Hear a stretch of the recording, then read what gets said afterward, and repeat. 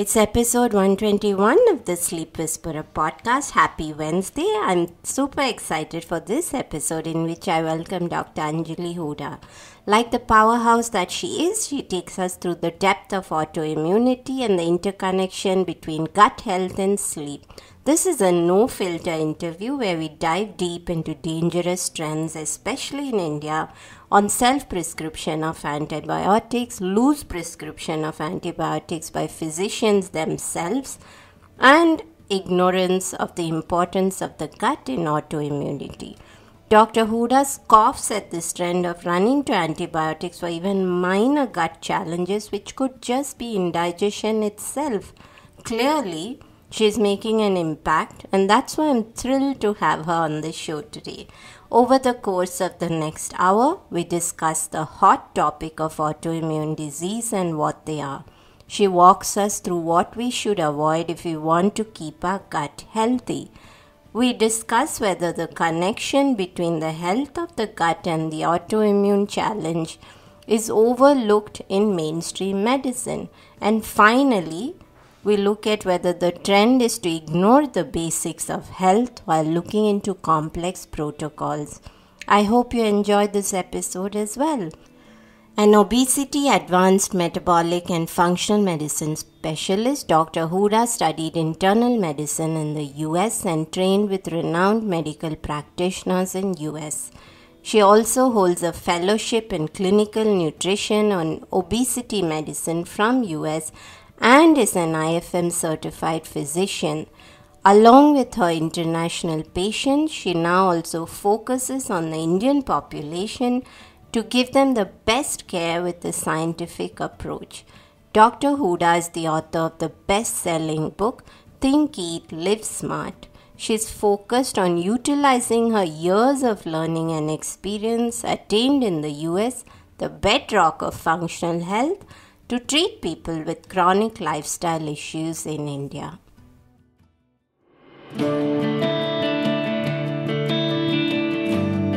Hey everyone, I'm Deepa, Light Functional Medicine Practitioner, author and yogini, and you're listening to the Sleep Whisperer podcast, the only sleep podcast with conversations and meditations. I'm on a mission to share profoundly insightful sleep conversations with global visionaries that merge together functional medicine and ancient wisdom. Breathe in bliss through weekly guided meditations and let yourself enter the land of dreams. Together, let's unravel the pieces, get to the roots, and understand the right tools to transform your sleep completely. Through this podcast, I want you to dream the best version of yourself.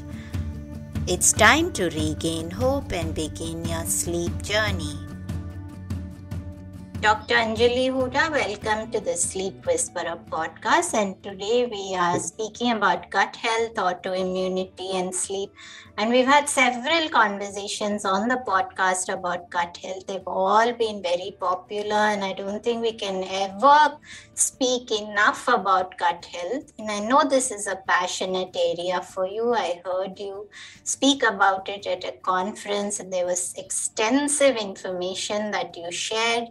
And I would love for us to get started by just looking into why autoimmunity is so prevalent today, and are people in the general population bringing the adequate attention to looking at root causes and gut health, or is that missing in mainstream medicine? Yeah, I think the gut health as per se is not recognized by the mainstream medical field, because it's something even a gastroenterologist does not usually recognize this as something that is causing autoimmunity, because the gut barrier which exists, because if you're reabsorbing the toxins back into your circulation, that gut barrier is broken down. But how do we recognize this in the long term? That is what is missing from a lot of practitioners out there. A lot of people find us or find about gut when they are going through something, when a mainstream practitioners not able to fix the problem, then people come looking for, functional medicine experts, or they'll come looking for people who know how to treat and, diagnose and treat a gut. So it's sad, but I think, like podcasts like yours, there we can spread more information. People will know more, and they'll seek help, and they'll get tested and treated more often. And do you feel that when it comes to even understanding autoimmune conditions, that people take a very long time to even realize that they have something which is autoimmune in nature? And how do people actually get diagnosed with something autoimmune?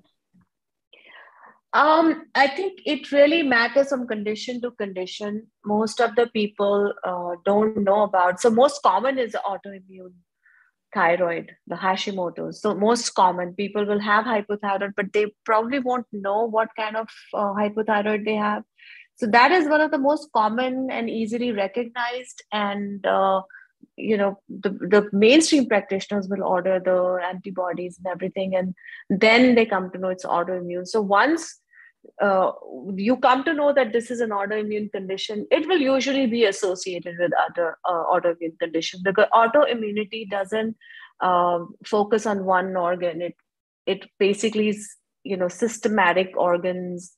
There is a spread, and they will be affected in the long run. And most of the people don't recognize this autoimmunity as something which is bothering them till they actually get diagnosed with an autoimmune condition.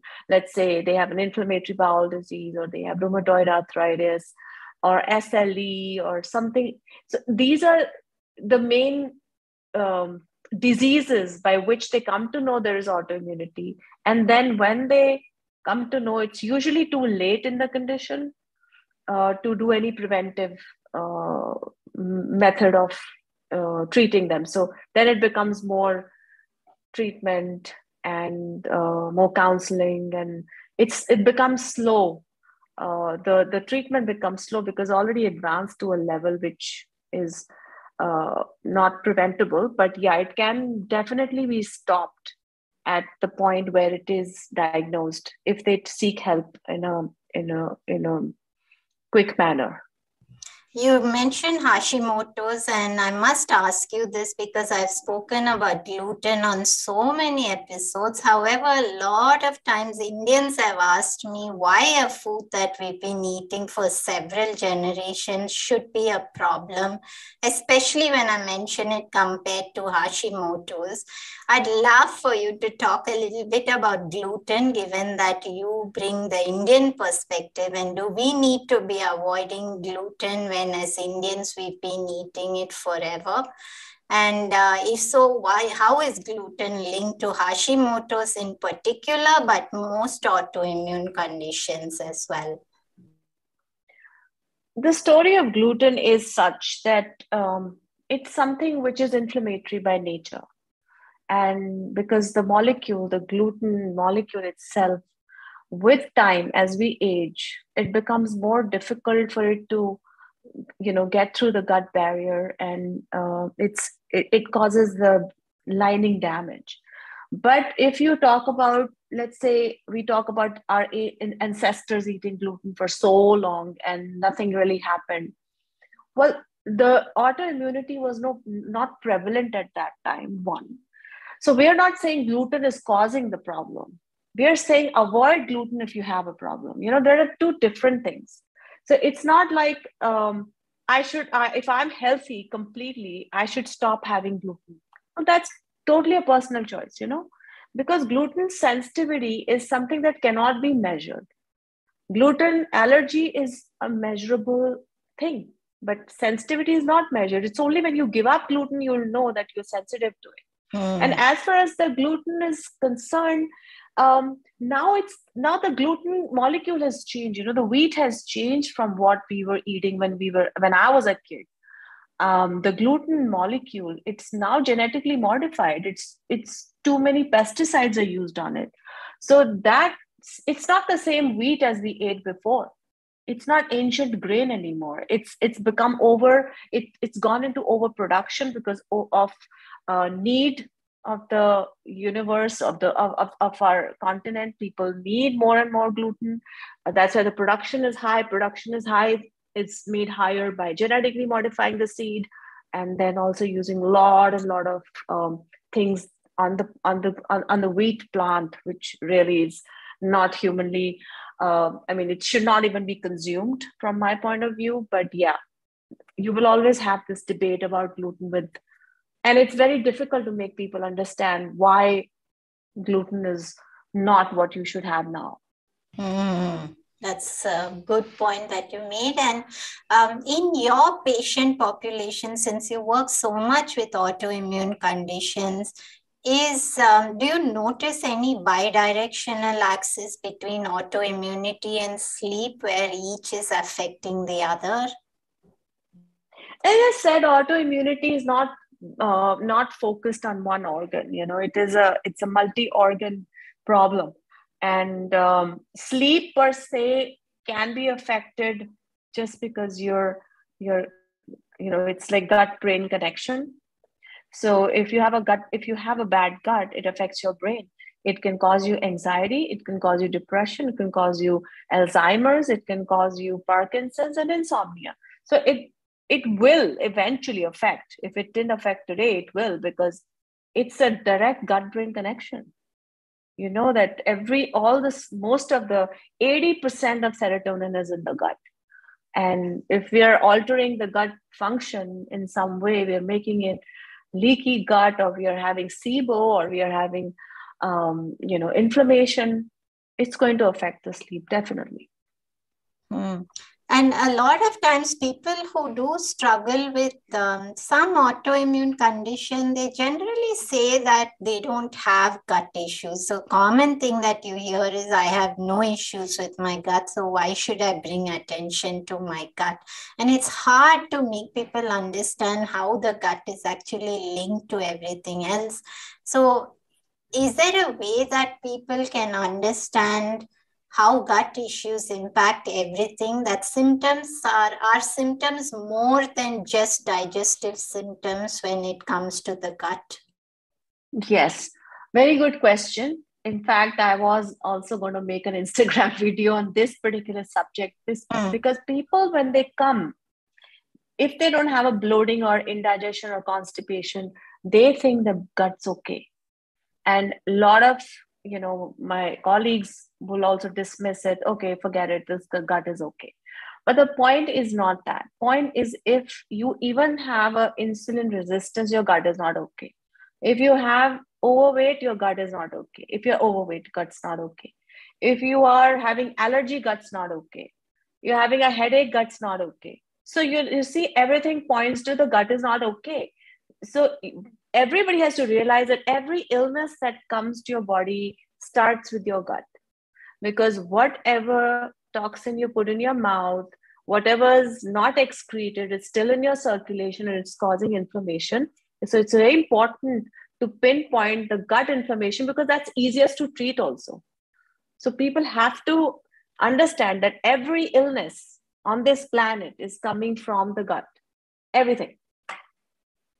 And we commonly hear the term leaky gut, and leaky gut is dismissed in the medical world as something which doesn't exist. So I usually like to talk about intestine hyperpermeability, but would you be able to break down what is leaky gut and where might the problem actually begin? See, leaky gut means nothing but there is villi present on the lining of your gut, and those villi are like the sentries, right? They will either they'll reabsorb the vitamins and the minerals from your food, and they will push out the things that actually harm to your body. So what happens is this phenomena gets damaged with excessive toxin abuse. So it can be toxin like a gluten, like gliadin. Okay, so it can be harmed, and that villi lining will break, and that means that the things that you should have actually excreted are coming back into circulation because the barrier is broken. So this is simply as a broken barrier getting things into your body which are actually should have been excreted in the first place. So this is what is leaky gut. And that is what is, like you said, permeability. So there's this membrane with villi on the gut lining. So that membrane is damaged. It gets these tiny, tiny holes in it. And then things escape from that holes. The micro toxin comes back into your circulation without you even realizing. And this is like happening every day. You had one insult of something. Let's say you had a gastric infection, like gastroenteritis, very common infection, right? Yes. Very, very common. Everybody gets it. India, you get it so yes, often. Yes, absolutely. So a simple insult of that nature will damage the lining. And if you did not take care after gastroenteritis episode, your lining is going to get withered down further and further and further till some autoimmunity sets in. And that's when, everything goes wrong. So leaky gut is the first step towards a dysfunction of the body. It can be any organ. So even, even in Alzheimer's disease, leaky gut is the first thing to start. Then, then you get all these issues with, I don't know if you've ever read Bredeson's protocol. Dr. Bredesen has talked about gut as your main area where the Alzheimer's starts. Yes. Right. So then I fail to understand when so much is happening through the gut and this leaky gut, it should be recognized as something, and it is something such a common sense.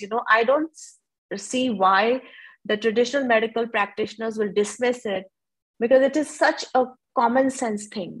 Even if you tell a 12-year-old kid and tell them, this is how our gut is, even they'll know that, the villi, there's villi everywhere, right? All the tracts have villi. Our throat has villi, our nose has villi.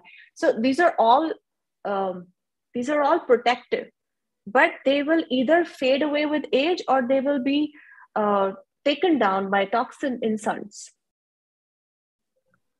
Yes, and I think you also made a very pertinent point about gastroenteritis being so common, and you mentioned people don't really take care post that kind of infection. And I must also add that in India, it's very common for people to self-prescribe antibiotics for something like a GI infection. And I know so many friends who just prescribe for themselves. Deepa, I can go on and on about the antibiotic self-prescription in this country. Yes, I would love to talk about that, because that is an alarming problem. And I think I've given up the battle in many situations where I've just stopped talking about it. But I'd love for you to share your thoughts about that. Yeah, so it's very common, you get a little bit of a loose motion and, I don't want to take the names of antibiotics, but I know that people will call the chemist. This is what happens in our country. They call the chemist, I want this and this, and then they'll do a course of it. You see? Now, who knows? Now, we don't know what the bug was, right? Sometimes it's just a loose stomach because you didn't digest properly, or, you have to actually let the toxin flow out. And the point is, unless you have a fever, you shouldn't be taking antibiotics. Yes. Unless you have typhoid, you shouldn't be taking antibiotics. And antibiotics, one course of antibiotic takes your gut 10 years behind, probably even more. So, you have to be very careful when you do. Even a single pill can take your gut many, many days to recover, because it just kills your good bacteria right away. It is lethal. And unless you're not really sick in ICU or in a hospital, antibiotics over the counter should not even be allowed. There should be a prescription from a physician, actually, and then the chemist should be able to give. in our country, unfortunately, prescription is not required unless you're on some mental medications, like a sleeping pill or antidepressant. Only then a prescription is required. And that bothers me because I am giving somebody, so giving a wrong antibiotic again causes resistance, right? So if you're self-medicating, you're also causing resistance to your body, so that next time if you fall sick, that same antibiotic is not going to work for you because you created resistance, because you didn't dose it properly, you didn't take it for the right amount of days, or you overdid it. So there are so many aspects to antibiotic consumption that people don't even realize how bad the gut simply that is a setting of a leaky gut. That's a setting of a leaky gut, because antibiotic is also a toxin. Just because it comes in therapeutic doses doesn't mean it's not a toxin. It's, a drug can be a poison, a drug can be not a poison. Yes. But I feel most of the time overuse of antibiotics is just poisoning yourself. And on that note, Dr. Hooda, I must share an incident that occurred with me, because we were talking about physicians, and I actually had a physician in one of my yoga classes, and she was a student of mine. And every time I would go to teach and my nose was stuffy and I was just getting over a common cold, she would push me to take antibiotics, saying that the cold was not clearing. And typically, I'm of the impression that you just let it run its course, whether you take something or not. Unless there's a chest infection, you shouldn't mess around with that. So we also have the other side where sometimes physicians themselves are prescribing antibiotics quite loosely. So that's an alarming trend as well. But I'm glad that we raised some awareness in this, because it's been bothering me bottling this up and unable to speak to anyone who wasn't Indian or an Indian practitioner. So I'm so glad we went into this. But let's come to looking at leaky gut itself, because it plays such a big role in sleep, as you mentioned, serotonin.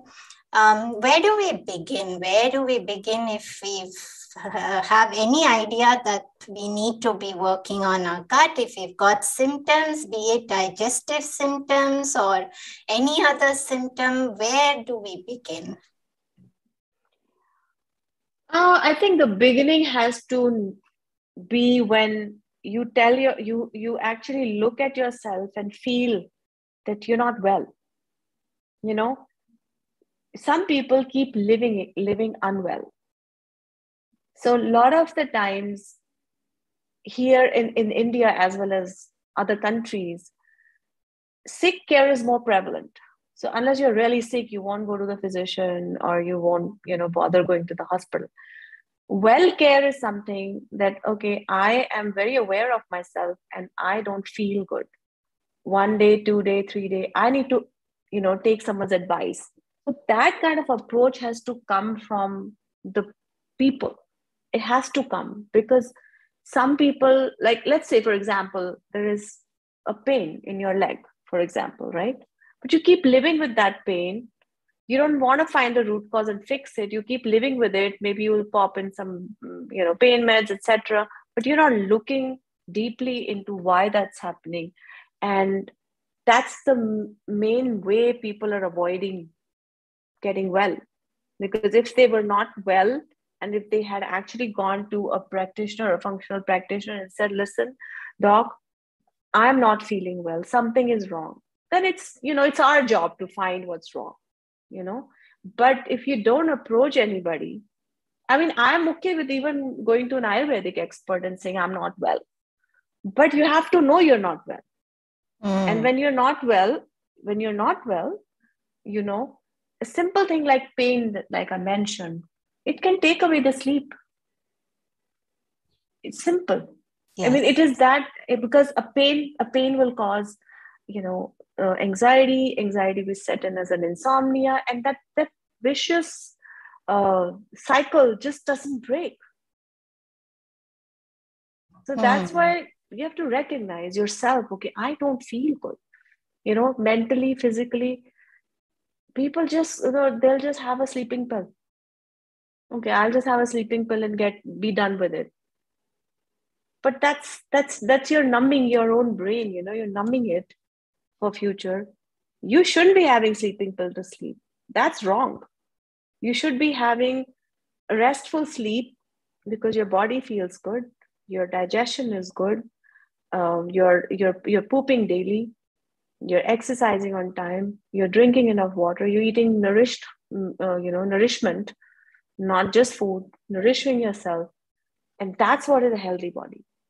But if there is only one parameter also out, I think you should consult a practitioner. And would you recommend some basic guidelines to get started for anyone who's just wanting to start that process of lowering systemic inflammation and giving their body an opportunity for gut inflammation to reduce? Yeah, the very good starting points is a basic elimination diet where you eliminate gluten, dairy, peanuts, the usual offenders. And those are available on the internet. You can always find one. Even IFM, I think, has put some of I could see some stuff online, but elimination is the easiest way to start, because if you do 21 days of elimination, I think you're pretty much sorted. Then of course, if you don't get better, you have to seek more help, but the basic is this. And we spoke about gluten earlier, so I'd love to also ask you a question since you mentioned 21 days. And is gluten something that you consider reintroducing, or is it a food that you feel is to be avoided overall in the context of autoimmunity? No, so if you're not well and you're doing elimination diet, there is no reason to not get back on gluten. You can if you want. But if I really need to pinpoint the inflammation, I would need to do some testing. And then I would decide whether this person should go back on gluten. But for let's say for long-term sake, if you already have an autoimmune condition, never go back on gluten. That's my 2 cents on it. Lovely, Dr. Hooda. Do you have any final words to share for someone, maybe in terms of a nighttime routine, something to get started on just improving the quality of sleep? Because you did mention a valid point about restful sleep without needing sleeping medication. And India is another space where you get easy access to sleeping pills, and therefore people are just self-prescribing that as well. So that was a very key differentiation that you made. So is there anything that you would suggest to help restore deep sleep without the need for these interventions like medication? I think the basic thing about sleep hygiene, which is very undersold by many people, sleep hygiene is something which, people don't even bother about that. They don't even go to thinking about what is a sleep hygiene. Sleep hygiene is simple. Very, very, I'll give you some pointers. I don't know if it'll help. So number one point is, when you are retiring to bed, dim your lights, at least an hour before. Well, your brain needs to know that you're now on low light and it's time to pack up. Dim your lights, read something. Do not drink any caffeinated beverages after 4 p.m. if you're a nighttime sleeper. And do not eat a heavy meal before sleeping. A lot of people think that if they don't eat carbs, they can't sleep, but that's completely untrue. Make sure your workout is at least 4 hours before your bedtime, because if you do it very close to bedtime, it's possible that you're in activation mode, in a fat burning and a muscle building mode, and you will not be able to sleep because the body is concentrating there. So you do these things. And then I also suggest playing some nice music in the night, which I think most people can do. It's very easy.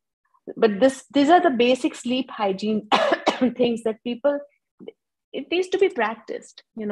There's a lot of healing with breathing. I don't know if that's something you ever thought about, but a lot of breathing exercises, a lot of things that relax you. Don't watch news. Don't fight with your spouse. Don't fight with your kids. Everything that is done after 6 p.m. in the evening will definitely it will delegate how your sleep is going to be. So you have to be very mindful of these changes. So sleep hygiene is amazing thing that if you can practice is 5 points of this. And if you can practice it, then nothing like it. You don't need meds, but people think, they want to switch off in a second, but it takes about an hour or something, 2 hours for your brain to completely get away, from when you switch off a gadget. It takes about 1 to 2 hours for your brain to actually come into that restful mode. People don't realize this. They will end up they'll switch off the phone and they'll wait for half an hour. I'm like, oh, I still can't sleep, so go back to the phone. It doesn't work like that. It's like a full 2 hour thing. If you want to do to your body, it takes about that much time. Logically, medically, it takes about that much time to come to a restful mode because of all the adrenal activity that's going on when you're looking at your phones and news and whatever. And you made such a beautiful point that these are underutilized tools. I think that's so right, because I see often people searching for complex protocols on the internet when the basic cleanup, like a nighttime routine, hasn't been set in place. So that's a huge point, and I think people should begin with all these simple steps before looking at anything deeper. And we've got a show mantra which we have all our guests complete. If sleep is the new medicine, then how would you complete that sentence for us? I think there are 7 habits of a human being that are all medicine. Sleeping is definitely one of them, because if you don't sleep, you don't recharge. Sleep is something that, there are glial cells in your brain, and I'll just give a scientific thing to it because that's how people understand more nowadays. Sure. So there are like microglia, right, in your sleep, in your brain, and they are like the detergents, right? They're like the detergents of they wash out the muck and they basically recharge your brain. All right, these are glial cells. So they're like the what do you call? How the detergent? I think I mentioned detergent. So they're like the detergents of the brain. They wash it, but they only that happens only in sleep. So you don't expect to have a fresh brain without sleeping at least 7 to 8 hours. So if you want your microglia, the glial cells to work, to act as detergents, they need you to sleep. So I think this is all I'll say. Perfect. And where can people find you, Dr. Hooda, to know more about? You mentioned Instagram, so I'm sure there's lots of videos for people to look at, or your website. Yeah, my website's under construction. I've just introduced new stuff. So that's under construction. But yes, I am definitely on Instagram. I post out a lot of videos. Some are fun and some are knowledge based, and some can be just random because it's not a business profile. But yeah, I like to talk about things. It just doesn't have to mean it's medical, but it can be anything that will help, motivate, make people learn, make people seek good advice. Lovely, Dr. Hooda. Thank you for your time and sharing your wisdom with us today on the podcast. And I hope all those big recommendations which you made, from the most simplest of aspects which people are missing, strikes the chord in several people, especially in India, and helps them to move past their chronic health issues. I'm glad to be on the podcast. I think we need more and more people like you, and we need to spread the word, because health is not something that we should take as granted. It can definitely get better every day.